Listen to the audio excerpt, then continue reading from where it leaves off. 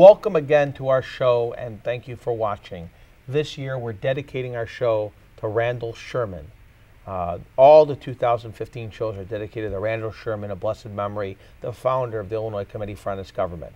I have Don Richie on my left, and I have Mr. Davis on my right, Scott Davis, and he is a candidate for Alderman in the 44th Ward. Thank you for being on our show. Frank, thanks for having me. And Don, thank you for co-hosting. Oh, thank you for having me on. I want to thank everybody who makes the show possible, Tony and Pops, and of course Bill Godomsky and everyone else here that makes the show possible, Freddie and everyone else and all the staff at Can TV. But I most want to thank our viewing audience, because it's you who makes our show possible and makes it important and makes our message get out. Now, let's get right into the show. Tell us a little bit about yourself, Scott. Yeah, my name's Scott Davis. I live at 1439 West Addison, and I'm running for Alderman in the 44th Giving Ward. out his actual address. Well, it's on the ballot, I know. So I guess if people want to kind of stalk you at your house, you got to be careful. You know, people should know where I live in the neighborhood. Yeah, and I'm running for Alderman in the 44th Ward. So what's that address one more time? West Addison. I am... so right by Wrigley Field. Right by Wrigley Field, about 4 blocks away from Wrigley Now, Field. if he said 1060 West Addison, like they did in the Blues Brothers, I'd think maybe he wasn't telling the truth. But that's what they gave on their driver's license. That's right, the Blues Brothers, yeah, that's correct. So, but right by Wrigley Field. Mm-hmm. And I'm running to, because I want to ban the red light cameras and the speed cameras in Chicago. I want to hold the line on this property tax that they're floating. I want to audit CPS, and I'm for an elected school board. And oh man, this guy is good. I mean, all good. The red light cameras suck. They're terrible. Yes. The red light cameras hurt people who are either late to work and are trying to get somewhere on time, or a single mom got to pick up their kids at a certain time, or whatever. And they're regressive. They're punitive. But I'll tell you what else. We don't have long enough yellow lights. That's true, Frank. That's the key thing to safety. That's absolutely true. And actually, in my ward is one of the highest grossing revenue red light cameras at Belmont and Lakeshore Drive. And if you go to my website, scottdavis44.com, you'll find a video there where I've timed, actually we've done an analysis and timed the frame rate of the yellow light and timed it at 2.83 seconds. So the city and the policy of issuing tickets with shortened yellow lights or short yellow lights I feel like is it's 1 unfair, second. unsafe, and really unconstitutional. Right, it's unsafe. Right, I agree with all those things. That's excellent. So let's tell us, one, how did you get involved in fighting red light cameras? And then into a little more detail, why are you against them? Well, I'm a liberty activist. After the financial crisis, I got involved in what financial crisis are we the referring to? 2008 financial crisis. I got involved in a group called Campaign for Liberty, which did audit the Fed activism, an audit of forensic, or an audit of the Federal Reserve and monetary policy.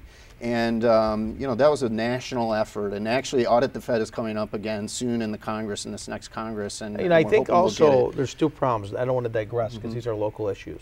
And I know Don has a number of questions too. But two things on that. One, the TARP, Toxic Assets Relief Program of 2008, was the biggest con job in the history of mankind. Biggest transfer of money. Yeah. And number two, the Fed, both the Bush II and Obama, it's been a revolving door in their administrations at Treasury or their Fed appointments for Goldman Sachs. Goldman Sachs is basically running America, and they're a monopoly. And I mean, it's shocking to me that we're allowing it. Well, yeah, I really felt that the so-called quantitative easing or printing money to bail us out of our problems was going to hurt people, hurt working people through the inflation tax, and that's really how I became an activist.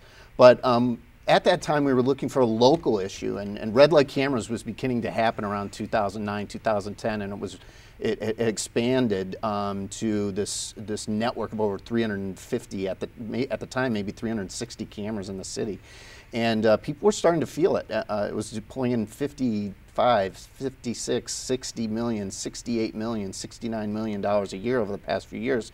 And we really felt like, well, this is a great personal liberty issue. This is an unfair tax on people, on drivers, and you know, it was something that I wanted to get involved with.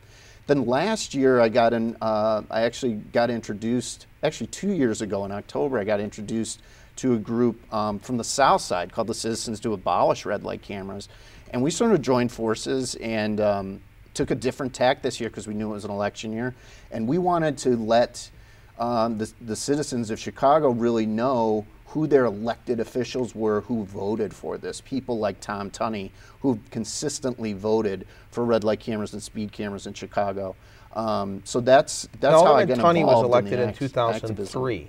Yes. Did he vote for the parking meter deal? He did. He voted for the parking meter deal. Another bad deal. He voted for the red light cameras and the speed cameras, and he really votes pretty consistently with the administration on whatever they require. So yeah, I got a ticket for going 6 miles over the limit on a speed camera. Yeah, we actually have a speed camera. The one speed camera we do have in our ward is on Irving Park Road, and it's tucked between two cemeteries, just east of Clark. And the way they sort of validate that is there's a small dog park over by the L tracks on Irving Park Road, closer to Sheridan. And so we just feel like this is an egregious policy, and it's tricking people into tickets, and we shouldn't have it in Chicago. Well, the other problem is in the traffic code, you get a moving violation, which is taking red light or speeding is a moving violation. But let's say I have a car, or all the cars in my family are registered to me. So my son takes the car, my wife takes a car, whatever. We don't get a right to ever have any personal responsibility. So, and then you go to Superior Court, you're not going to an actual court where you can argue. Right. You're going to a kangaroo going court. To administrative law. Administrative right. law court. And you basically have no redress on these issues. It's very difficult, and we actually haven't found a way to beat a speed camera ticket at this time, but you're raising like important constitutional issues. You don't have a right to face your accuser. On the red light camera tickets, we feel that there are inconsistent judgments between the administrative law judges. And there's actually a new court case going to Cook County right now where the same individual received two red light camera tickets. He got out of one for a short yellow. He did not get out of the other for the short yellow. So that is an arbitrary enforcement of the law, we feel. And we need to challenge that, and this gentleman is actually taking it to court to challenge it. Yeah, now, I think as Frank mentioned earlier, I'm with Citizens Taking Action, CTA, which is that's a citizens group that campaigns for the protection and improvement of public transportation here in the city of Chicago. Now, since you're running for alderman, what do you see as the most serious public transportation issues in your ward, in the 44th ward? And as an alderman, what would you do to try to improve public transportation or to keep it from getting worse? I actually think public transportation, particularly in my ward, is we're pretty well served. We have the Brown line that has several stops in my ward. Several the bus that will go directly down to the loop on over by the lake shore. The one issue that I'm not in support of that's been brought up is this Ashland bus rapid transit. I am not in favor of that. It would be taking out 2 lanes out of a 4-lane road on Ashland to create a bus rapid transit system, and I'm opposed to that because I just think that it would create an unnecessary traffic situation for everyday drivers. So. Oh, okay. Well, I'm glad you mentioned that because our group opposes the BRT as well. What about, there is another issue which I didn't mention before, and that is that there have been serious cutbacks in CTA bus transportation. For example, there used to be a Lincoln Avenue bus which went the whole length of Lincoln Avenue from Lincoln Park all the way up to, I believe, to Lincolnwood. And they don't have a bus that does that anymore. Now the bus only goes partway up Lincoln Avenue, and then there's an area that isn't served by any bus on Lincoln, and then there's another bus way further up on the far north side, but out of your area. Yeah, I mean, it's not an issue that I'm really familiar with because it's not really in our ward, but I can't really comment on the specifics of that one. What about the Venture card? Ventra, it's not something I'm comfortable with. It's a company from Iowa that is managing the your bus fare, and there are some conveniences to it, but I didn't really feel like it was all that necessary. Like the old system was really working that bad to have what I'm concerned is how, major replacement. Why it's a credit card or a debit card when people don't want it. The fees they're charging. Yeah. How some people get charged like $50 randomly because of some electronic transmission on your credit or debit. I got to get one of those wallets that protects you from those waves. Right. And then some people don't get charged at all. I didn't really feel like it was a necessary improvement. I thought the rollout was terrible, and actually had trouble personally purchasing a venture card and then getting it to work. I was a fan of the old system, and I just didn't really think that the venture card was necessary. I was a fan of the tokens. Oh. I'm a fan of the tokens, but at any rate.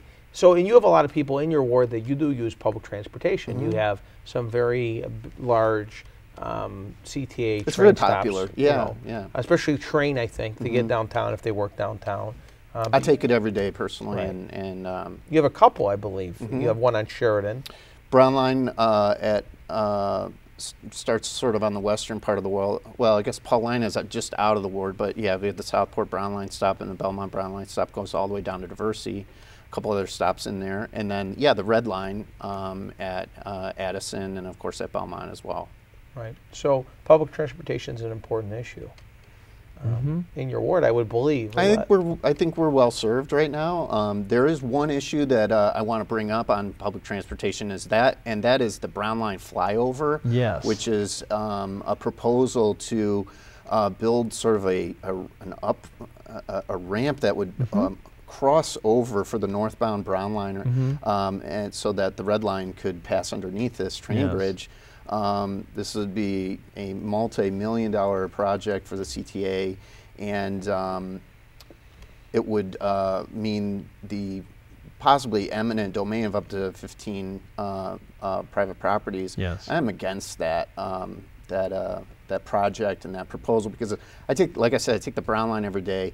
I've never had to wait longer than 30 seconds for the Red Line to clear, and so I just don't see. Doing a cost-benefit analysis, I just don't see a huge benefit to that project in particular, and I'm against it.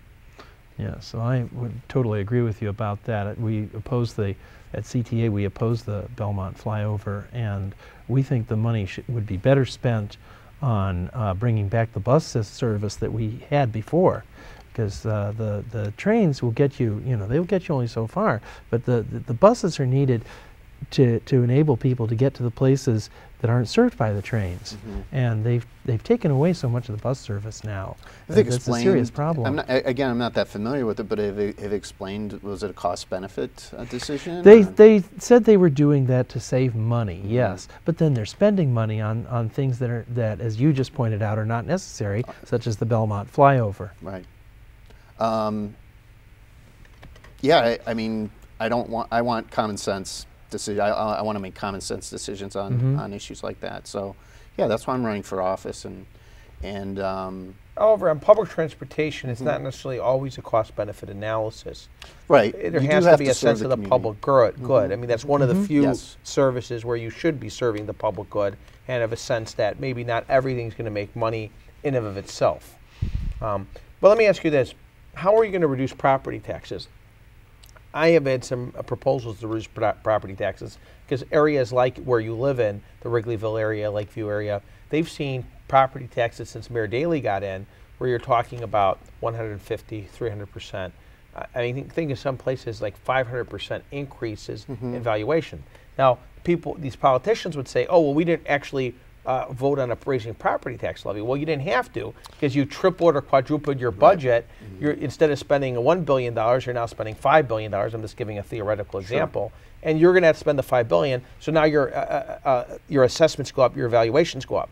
Now, when they go up initially, you're happy because, oh, my property was worth more money. But as you stated, in 2008, when everything crashed, you have high property taxes and low values, even in a place like Wrigleyville or Lakeview. Yeah, absolutely. And I'm a homeowner. I'm a condo owner. I bought at the end of 2007, which may have been the worst time to buy a condominium in the United States of America.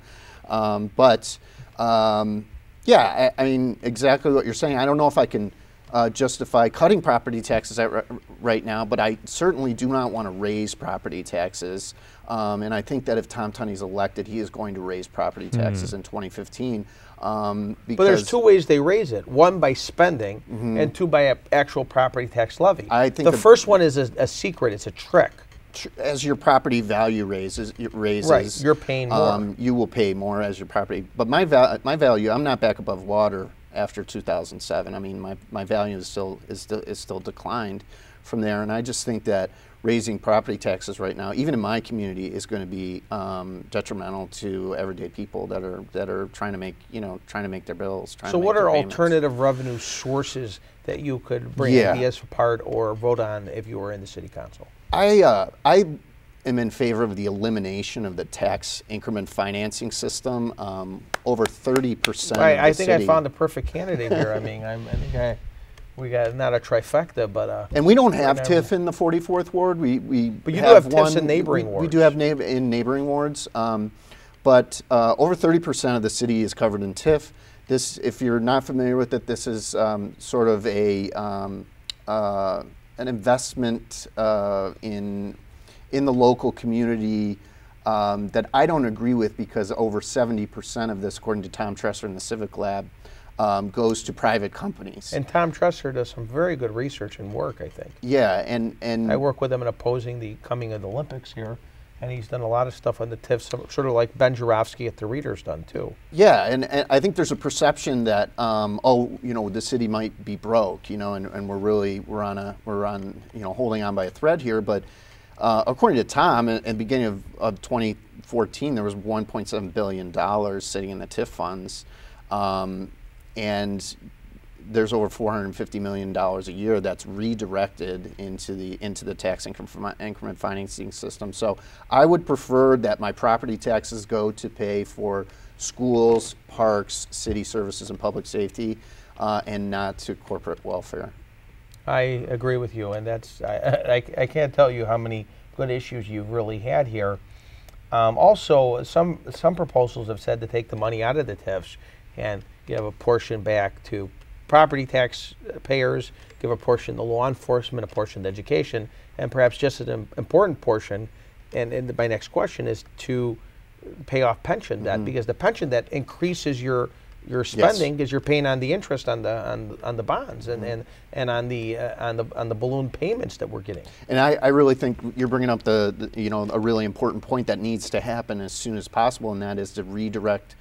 Well, take the existing TIF funds that are not committed that we can legally take and use those to shore up the pensions, the public sector pensions, because the city has made decisions in the past not to make the payments. And we have a mandated payment, I think, with respect to the police and fire coming up in the next year or so of, I believe, $600 million. And we have to come up with that money somewhere. And I believe if Tom Tunney is reelected, he's going to vote to raise your property taxes. They've already floated a proposal to raise property taxes 5 times over the next 5 years. They didn't do that because they're going into an election year, but that, to me, I've gotten a survey from a certain super PAC in the city here that specifically asked if I would be in favor of raising property taxes. No, it's not a super PAC associated with the mayor, is it? I'm not sure, but okay. I'm not sure who they were associated with, but I mean, I think that it's definitely being telegraphed that there is a property tax coming in 2015 if we re-elect people like Tom Tunney. Okay. Well, I have a question, Jim. Scott, sorry, Scott. If you are elected alderman, would you campaign to get the Ventra contract ended? I would have to look into it. I mean, it's not the core of my campaign. I don't like sort of giving, selling our public assets, if you will, to private companies who, are from another state, don't even pay state income tax. So I would look into it, but I don't know enough. Okay. It's in place now. I wouldn't want to inconvenience people, but it's not a program that I'm really comfortable with. Oh. Would you support a movement to end the venture contract if there was a movement to end it? If there was, I would certainly look into that, yes, because I'm really not in favor of outsourcing, these kind of services to banking interests. Oh, okay. Now let's talk again about revenues. Some things that have been on the table from other candidates for mayor, for example, have been a tax on derivatives or a financial transaction tax that would affect like the Chicago Board of Trade, the Chicago Board of Options, the Merck. I'm not sure if it would affect anyone else in the financial industry of Chicago, but I think it's more not on direct trades, but on the derivatives or a small percentage on each trade that you find at these kinds of institutions. I'm not an expert on it. And I know it's been floated before. And I know the fear was, well, they'd get up and they'd leave. Yeah, move to Texas, possibly. Perhaps, but a lot of the people live here, and they prefer to live here in a downtown with nightlife, and sort of like your ward, a lot of restaurants and a lot of nightlife. You have a lot of nightlife in your ward, reggae bars and sports bars, entertainment. You're an entertainment ward, and so, and my research has indicated that a lot of most other countries that have these kind of entities, futures and options, that they do have taxes. So would you support a financial transaction tax on these institutions we have in Chicago? I'm not in favor of a financial transaction tax. I actually, my first job as a kid coming out of, as a freshman in college was as a runner at the Mercantile Exchange. It's very exciting. They don't have open outcry. The industry's changed a lot since I worked there in the early '90s. But I'm not in favor of a transaction tax on the financial industry because I think it's an important industry, as you said, and we need to keep it here. Now you said though when you worked there, you had open outcry, so you like the movies. I was a runner. Yeah, like Trading Places. You're exactly. raising your hand, and you have the little piece of paper. So they no longer do that, and most of the trades are on computer. The restaurants, the barbers that used to be in these institutions are getting no benefit. So the idea of them leaving is not as powerful for the area. You don't see a dynamic Jackson or Van Buren Avenue. I'm sorry, your question was that... Well, now that it's changed to the computers, what's the real benefit for the local economy? You don't see a dynamic Jackson or Van Buren Avenue. I think the industry is still located here, though, and the Chicago Board of Options Exchange, the Mercantile Exchange, I'm trying to think of the other one, there's a Chicago Stock Exchange, I believe, here too. The history of those exchanges is here in Chicago, and I think that we need to maintain that. And so I'm not in favor of a financial transaction. What about a commuter tax? A commuter tax. So is this? I know that Commissioner Alderman Fioretti and Commissioner Garcia have floated these ideas or support these ideas. So I'm assuming, I don't know how you would enforce it, but people come into the city would have some kind of fee or tax on them. I don't know how we would enforce that either, and I can't get behind that kind of tax increase. I really want to go after the tax increment financing because I think it's a direct link to corporate welfare, and it's a redirection of my property taxes where I don't want it to go, and that is into private companies and political pet projects. So what about a casino? A casino, I guess I'm okay with the casino. I am not okay with the city owning the casino. So I would be okay if it was a, like a Rivers Casino up in the suburbs, and with state regulation. But I'm not comfortable with the city owning. I just don't think that's the proper role of government to own a casino.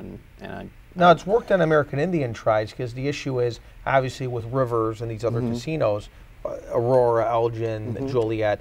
If you go to Aurora, Elgin, or Joliet, they look like burned out cities after the casino because nobody goes to the local work, business. Right? It didn't work for the local economic stimulus. But there's other ways I think you could get around that. But the second issue is we don't really get that much money back in the state. We made a bunch of multimillionaires who have the casino licenses. So the city owning it but having somebody else manage it, you don't like it. I'm just not comfortable. What about a bigger cut of the tax percentage? I don't think that a casino is going to balance our budget and get us out of our fiscal problem. So while I'm okay locating a casino here so that we prevent revenue from going to Indiana or western suburbs, I'm just not comfortable with the city owning a casino and trying to balance our budget off of that. I can, you know, I'm in favor of tax revenue, but not as a primary source of revenue because of what you just said, Frank. It didn't work to revitalize Joliet or Aurora or some of those other cities, really. So I don't think it can be relied on as a tax as a revenue stream, a consistent revenue stream. Atlantic City's bankrupt too. Here's another great example. Okay. This is, I think Frank asked this question before, but I was wondering, since you, what would you do to raise revenue for the city of Chicago? Well, I'm more concerned maybe with our spending and very concerned about the pension, the public sector pensions. So I think I want to look at the spending side first and primarily. And I'm sure you could cut a lot of spending in the city of Chicago. But I don't support a forensic audit. I would support a forensic audit, and I'm calling for a forensic audit of CPS because I'm troubled by the lending and some of the sort of interest rate futures and those things that may have cost. Well, Goldman Sachs made like $18 million. Yeah, and it cost CPS 9% interest if they blew the auction. So I mean, that right there. Also, you know, there's been some stories just recently of over $800,000 being embezzled from CPS. I want to find out who bought those cappuccino machines a few years ago. I mean, I think that if we want an elected school board and we want to have a mechanism for holding people accountable, we also need transparency, which will give us the information to hold our elected school board accountable and hold the public schools accountable because. You know, people were very upset about school closing. People are very upset in my neighborhood about schools being having their budgets reduced.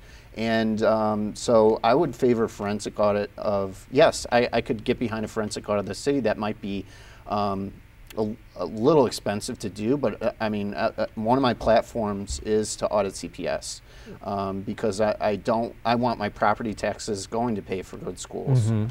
And I think we need some fiscal discipline in the school district. So now we're almost out of time, but if you support an abolishing of red light cameras, like I do, and Scott Davis, candidate for Alderman in the 44th Ward does, and I think Don Richie does too, and if you support abolishing, I think, of the speeding cameras, and you want to hold the lines on property taxes, and you believe in an elected school board, well, then support them. If you have any questions or criticisms or comments, where can we contact you? Website, email? Yeah, my website is scottdavis44.com, and you can contact me by email or telephone there. Okay. And thank you for watching. Would you have a physical campaign office? I do not. I'm a virtual campaign office. Virtual campaign. So look on the website. Thank you for watching. Goodbye, and God bless.